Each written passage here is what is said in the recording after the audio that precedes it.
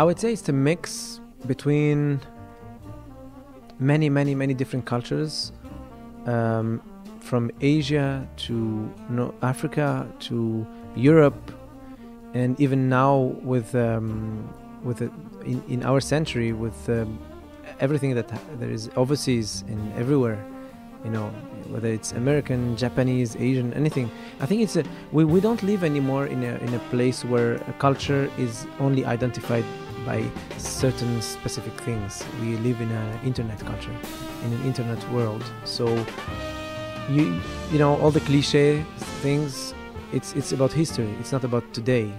And I'm not a specialist of history or of archaeology or of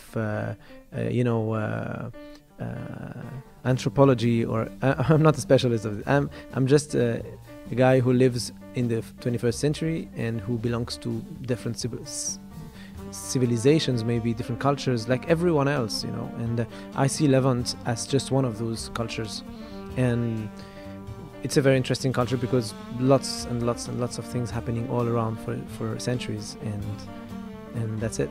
That's how I see things.